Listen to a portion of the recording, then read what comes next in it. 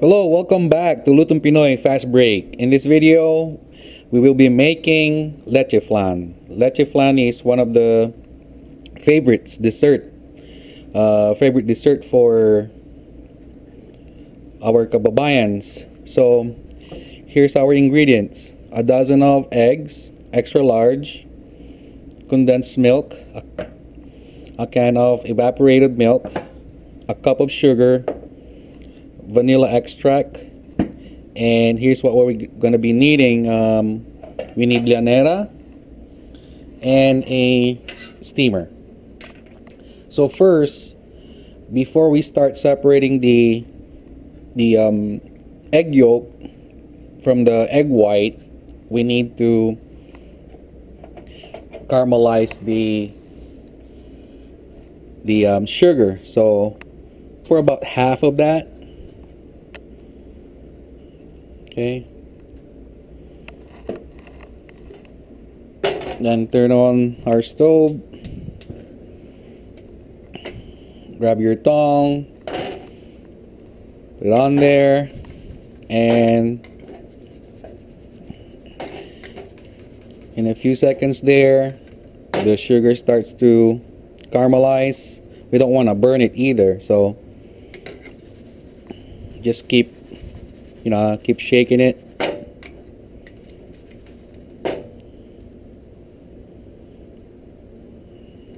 There you go, start to melt.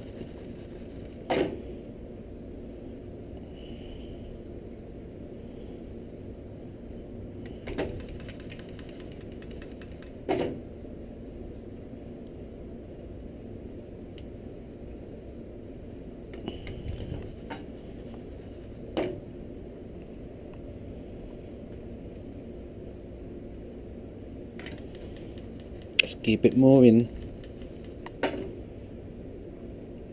You don't want to burn it, otherwise it's gonna taste like bitter.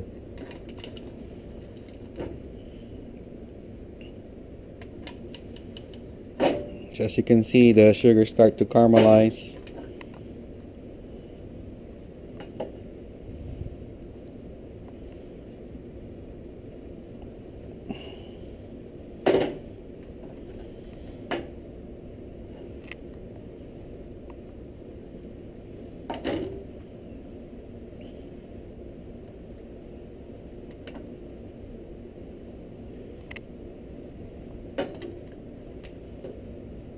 Okay, that's good. So set this aside and do the other one too. So after you caramelize your sugar, and then we're going to start separating the egg yolks. Okay, so now we have our sugar caramelized, so let's just set this to the side, let it cool down, and then let's start separating the egg yolks.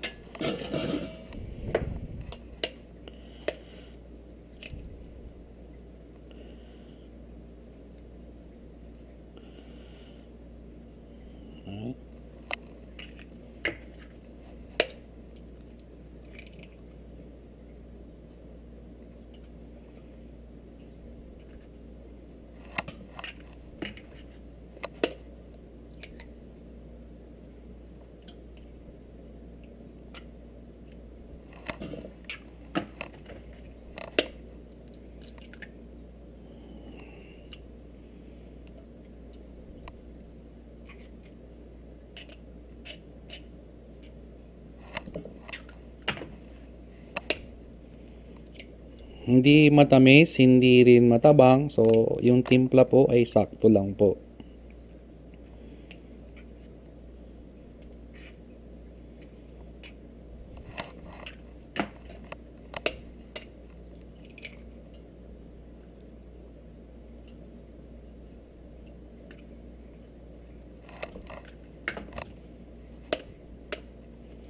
Ngayon yung egg whites, pwede nyo rin gawing merengue.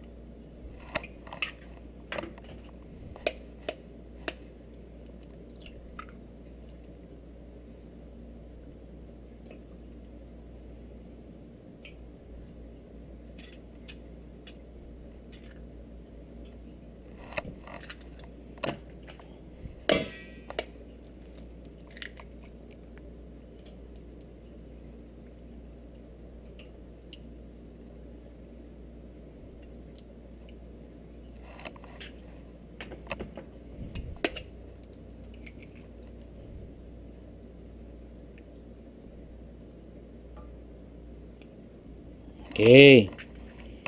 Yan po. So ngayon, susunod po ay set aside natin to. Patayin ng is, haluin natin.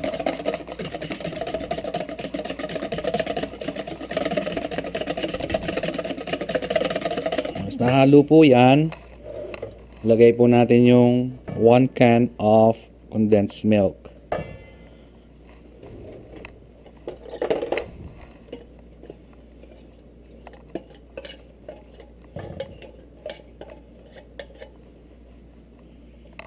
Tapos, haluin po natin.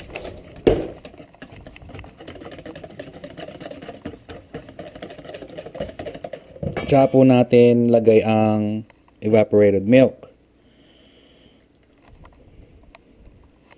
Then, a teaspoon of vanilla extract.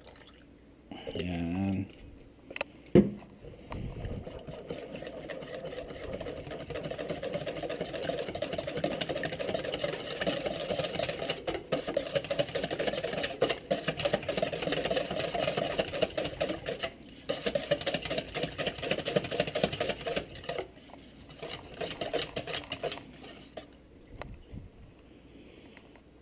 Okay.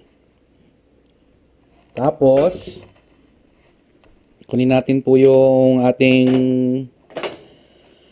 llanera. Tapos pagsandok.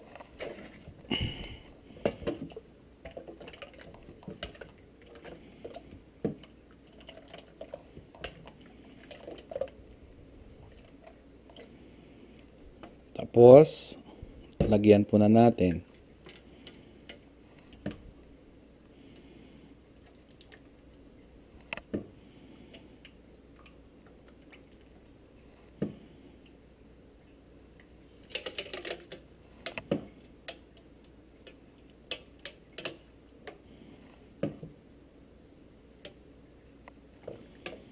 Itong timplang ito, pwede rin bumili kayo ng pie crust, magiging egg pie din. Kung gusto niyo, gagawa rin ako ng video nun.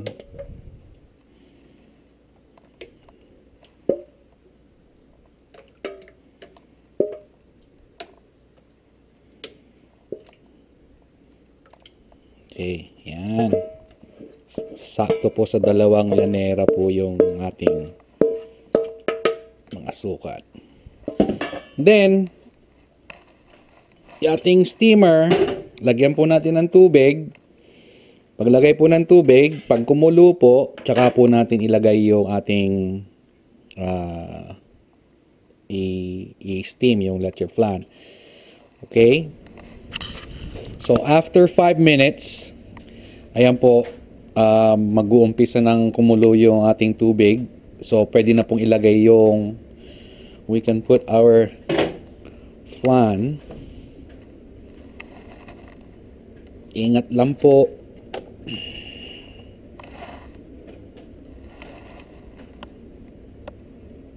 Yan. Then cover. Ngayon, isa pong pamaraan na paano natin malaman kung luto na po. Ang ginagawa ko ay kumukuha ako ng malinis na toothpick, tapos itinutusok po doon, tapos pag angat at walang sumamang custard o yung timpla, ibig sabihin luto na po siya. Okay, so we'll be back. 5 minutes later po, ayun, tignan po natin kung luto na po siya. So, ito yung sinasabi ko, yung toothpick. Tusok po natin.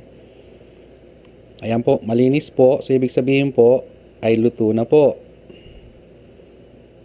Okay, then let's turn this off. Okay, be careful, it's hot. So, kuha tayo ng lalagyan.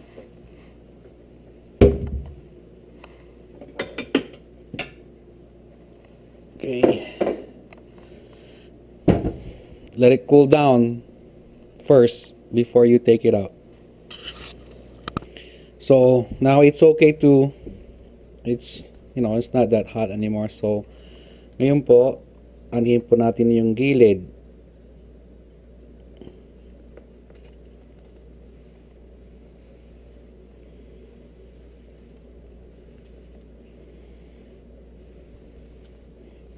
Okay.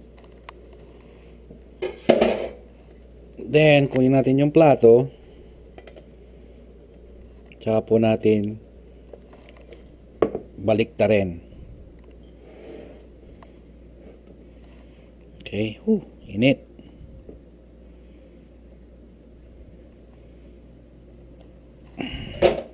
Ayan po ang leche flan.